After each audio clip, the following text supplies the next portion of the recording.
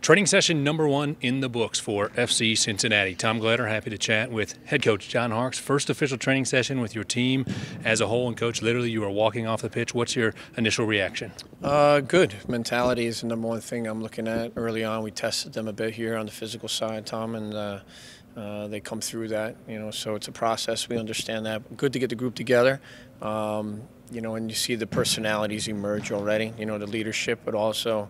Again, the focus from our perspective is the work starts here. There's a lot of work to be done. Probably have about 13 to 14 sessions before, training sessions, that is, before our first scrimmage. We've got to travel down to IMG Academy, part of the preseason. So, we're getting closer, 6.5 weeks from kickoff. And, good work this morning, good approach to the game.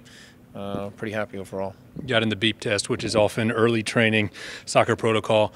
And Ross Tomaselli stood out. Was it somebody that you saw his conditioning he was going to be the last man standing? Actually, I won the bet there with Martin, with Ryan Martin. So with Ross, no, I mean that test there is not just the conditioning and finding a base where we were at, but it's also the mentality of it.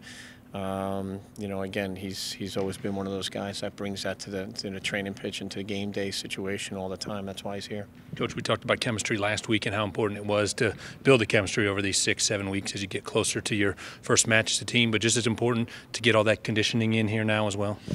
Yeah, it's a combination of many variables. We're looking from the conditioning aspect of it, the periodization process. We don't want to burn out players too early. We want to make sure that we bring them along in the process, but also just that trust factor, the relationship. We're looking to build relationships within the club early, within the team, the coaching staff to the front office staff, even to yourself, and so that they are familiar with what we're doing at FC Cincinnati.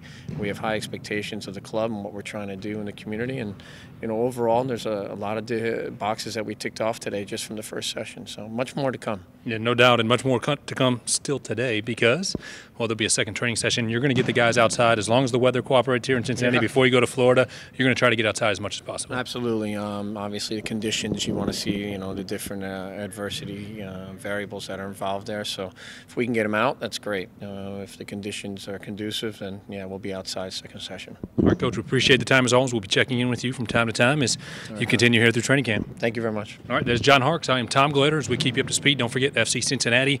Season tickets are on sale now. FCCincinnati.com or 513-977-KICK. Get yours today.